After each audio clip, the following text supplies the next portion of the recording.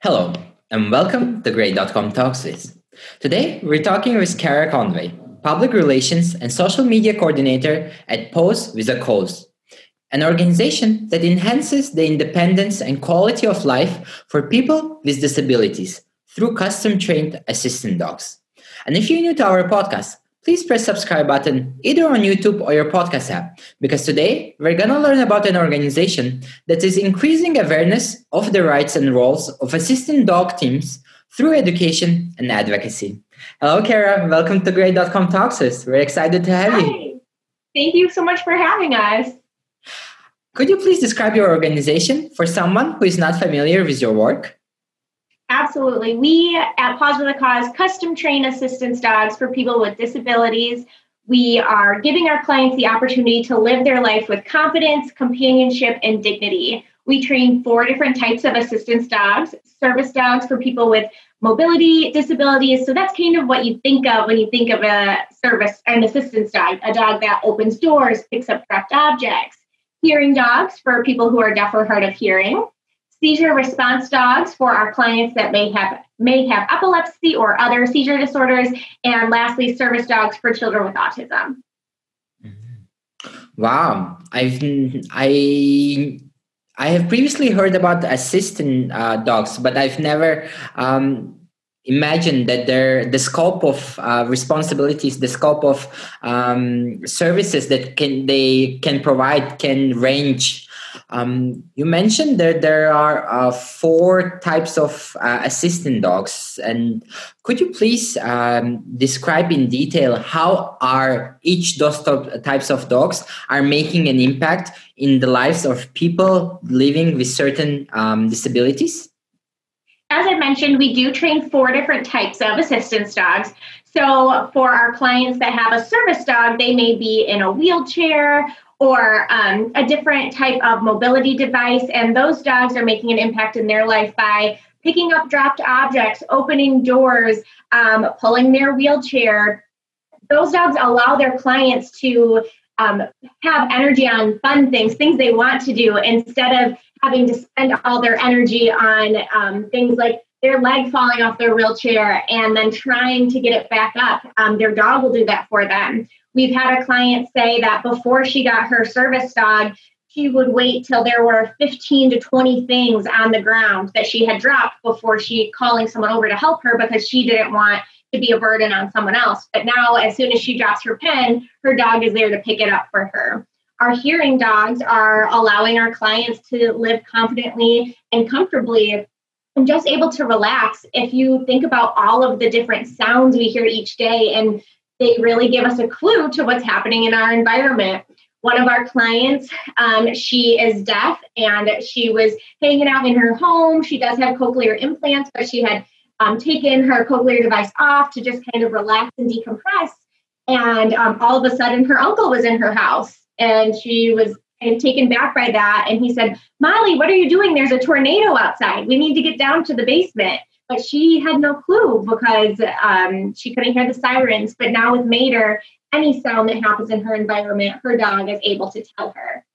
Our seizure response dogs are there to take care of our clients after a seizure occurs. A lot of our clients will feel weak after having a seizure, and their dog will do a brace command where they stand in front of the client, and the client puts pressure on their hips and on their shoulders and presses up to a standing position. Some of our dogs will go and get a medical device, and this certain medical device, they place it on the client's heart, and it actually stops the seizure. Our dogs help in so many ways. But lastly, our service dogs for children with autism are not only impacting the child who has autism, but really the whole family. One instance of this is our client, Cal, and his mother had to live separately from the rest of their family because Cal was just providing too much of a stressful environment for the siblings and the dad. So they moved in with grandma. But once Cal got his service dog for children with autism, Artie, the family was able to be a family again. They were able to move in together, and the parents slept for the first time through the night alone in 9 years because they didn't have Cal coming in. Wow, the stories that you indicated, they're very heartwarming. Realizing that dogs can make such a difference in the lives of people living with disabilities and take a burden off from their shoulders at the same time saving lives. If you mentioned the story with the tornado, if it wasn't for a dog, her brother wouldn't come in or her uncle, and she wouldn't have a means to know about what's happening outside and find a place to be surrounded in a safe zone. So that's quite very heartwarming to understand, to realize that dogs can make such a huge difference. I know that your organization also has trains facility dogs. Could you please describe what are facility dogs and what kind of services do those dogs provide? We have just recently started placing facility dogs, and we are so excited about this new program. We know that our dogs are bred for a purpose and they want to work. And so we are always looking for new avenues where they can reach their highest purposeful placement.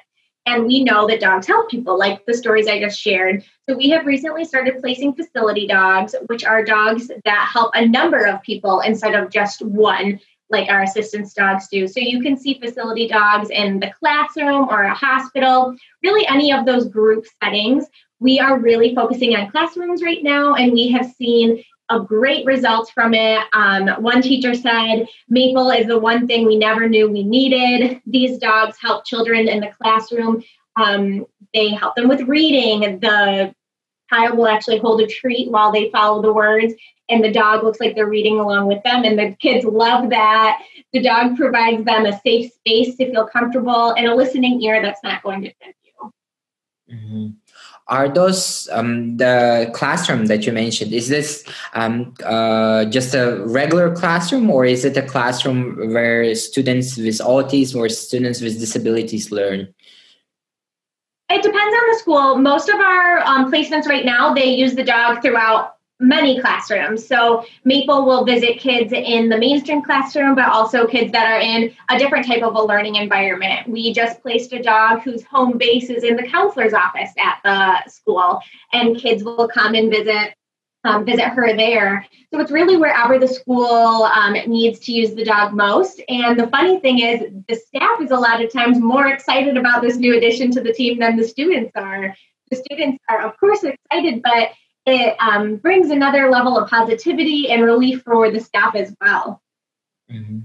Yeah, I can imagine like coming to the work and seeing a happy dog there and a dog that is engaged in the classroom. And for sure, either you're a student or you're a faculty member or you're a teacher, you'll definitely get the sense of positivity and energy boost from a dog. And that's a Definitely. wonderful. Who doesn't see a dog and smile? Absolutely, I couldn't agree more with you.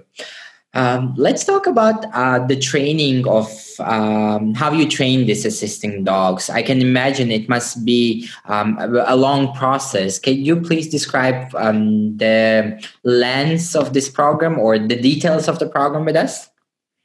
The whole training process takes between 2 and 3 years, and it actually starts at around 8 weeks old. So even sometimes before that, all of our dogs are born in volunteer homes, and they will house the mama dog, whelp the puppies, and then raise the whole litter of puppies for the first 8 weeks. And while they're in that home, they're working on little things like if you want to get picked up, make sure all 4 of your paws are on the floor. So really the training starts at the newborn stage. After that, they get turned into paws at around 8 weeks and assigned to a volunteer foster puppy raiser. So we are always looking for volunteers to open their hearts and their homes to a paws puppy. And you have this puppy from 8 weeks till they're about 12 to 16 months old. And while you have them, you're teaching them basic obedience like sit and down and stay, but also basic socialization. So that's the really fun part when you get to take your puppy to the grocery store with you or to church or the doctor's office, getting that dog to be comfortable in a variety of different situations. But what we always tell our volunteers is that you are giving this puppy a loving home to learn and to grow and to learn how to then love another person. After they're about 12 to 14 months old, they come back to PAWS where they start their advanced training. We are looking at the dog's health and temperament and what the dog likes to do to decide what career path they will take. So whether they'll go on to be placed as an assistance dog, as a facility dog, or maybe work in a number of different components, such as an arson detection dog or a police dog, or maybe to a different organization that trains a different type of disability that we don't serve. Our training that specialized training takes between 6 to 8 months. And that's when the dog is learning tasks like hearing an ambulance or opening a door. All of our dogs are custom trained to their clients. So we are speaking with our clients to see what their lifestyle is like, down to how high are the light switches on their wall, because we want to make this dog the perfect match. I like to think of it as I love my fiance, but my fiance may not be a good fit for you. And that's because we all have different needs and matches in our lives. Once the dog is placed with our client, the training doesn't stop there. We have field representatives in all of the areas where we place dogs, where they actually work with the client in their home. So we've trained the dog, but now we need to train the human how to work with the dog. After about 6 to 8 months, they will become certified, and that's when we see them as a strong working team. So it is no short process to train a assistance dog. Mm-hmm. Wow, yeah, the process, although it seems very long, but for us, it might not seem long, 2 to 3 years, but in terms of a dog years, that might be a school year. What for us is like the 12 years of high school, that may be for them that 12 years of a dog high school. So it's quite interesting that you place them in foster homes, so they get to interact before their advanced training with the people, and from 8 weeks they understand the environment, the people, the feelings of the people. So it's a great, I believe it's a great foundation for them to build a connection with human, understand the human connection, and then the advanced training you mentioned. It all depends on the career paths that the dog, based on their skill set, based on their nature, that can be built on. You mentioned that the dogs are customized for the per client, for based on their needs, and I just wanted to confirm. So each do specific types of breeds of dogs can be assistant dogs, or any type of dogs can be an assistant dog? At Paws, we breed 4 different types of breeds. We use Labrador Retrievers, Golden Retrievers, Standard Poodles, and Papillons. So our Papillons are only used as hearing dogs, and that's because they only get to be about 9 pounds. And I don't know about you, but I don't think Poppy could pull a wheelchair. So, 9 pounds just isn't big enough to do that. So we do offer a small breed as a hearing dog, but all of the other different breeds that we use can be placed in all 4 of our assistance dog areas. Mm-hmm. So those 4 types of dogs, are there naturally more keen to be of help rather than any other dog? We use our certain breeds for a number of different reasons, but Labrador Retrievers and Golden Retrievers, it's in their name, they like to retrieve. So that is really helpful for us when they need to be picking up dropped objects or opening the door. It's all building off of that retrieve task, having something in your mouth, bringing it to the human. And they like to work. They're people pleasers. They enjoy working. And we want to use breeds of dogs that enjoy working and are bred to work. We use our Standard Poodles because they are so smart, but they're also a hypoallergenic breed. So no dogs are 100% hypoallergenic, but we find that our Standard Poodles are hypoallergenic enough where they won't bother a client that has allergies. And for our Papillons, they are actually the most trainable toy breed. So that's why we use them. And they have really big ears. So they're very good at their hearing job.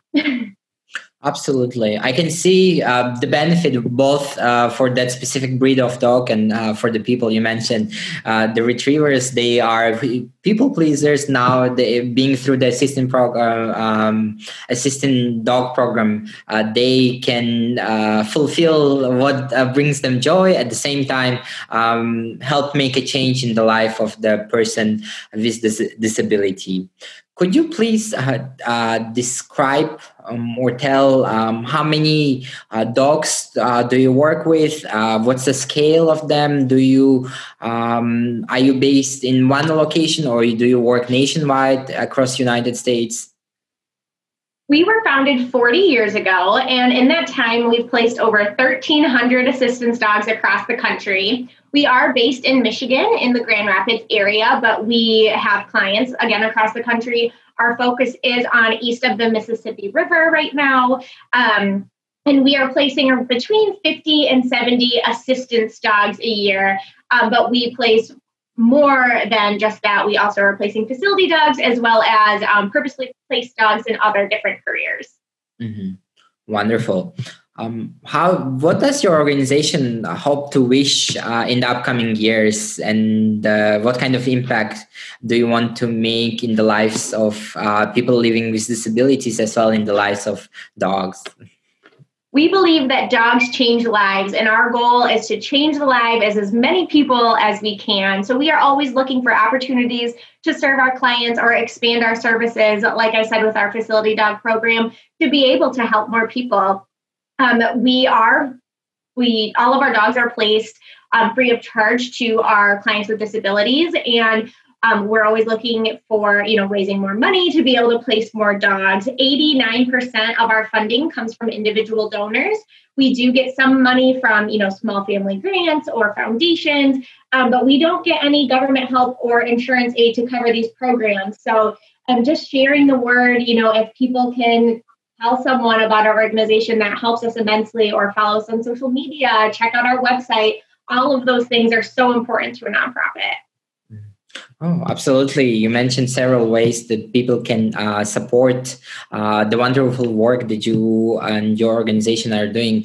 If someone would like to support you, you mentioned that they can go on your website, they can familiarize themselves on your social media presence. What else can they do to help support you?